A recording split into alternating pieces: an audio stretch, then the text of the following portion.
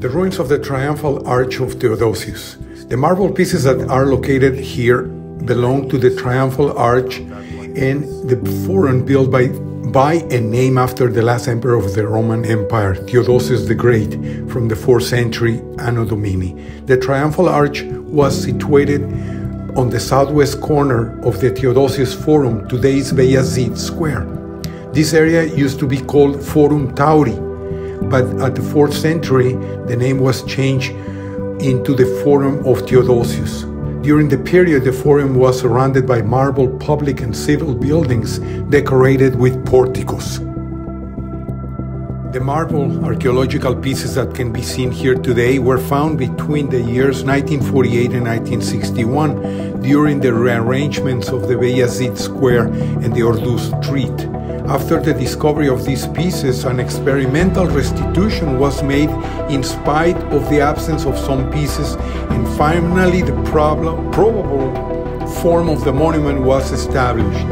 According to this restitution, the Triumphal Arch had a vaulted roof with 3 passageways, the central one higher than the other ones, and it was conceiving a statue of Theodosius, while both sides were statues of his sons, Arcadius and Honorius.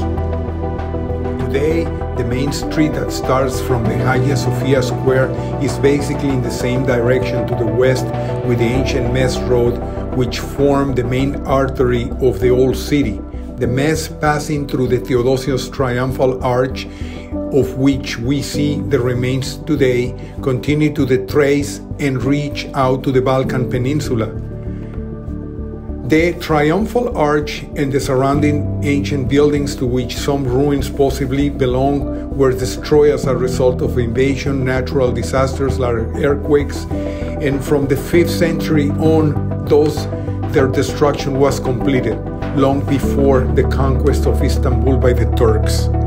So basically what we see here, that building used to have some inscriptions on the bottom, same as the ruins of the arch right here across the avenue. So basically those ruins were those stones were placed there by the people that discovered them on the Beyazit renovations back in 1948 to 1961.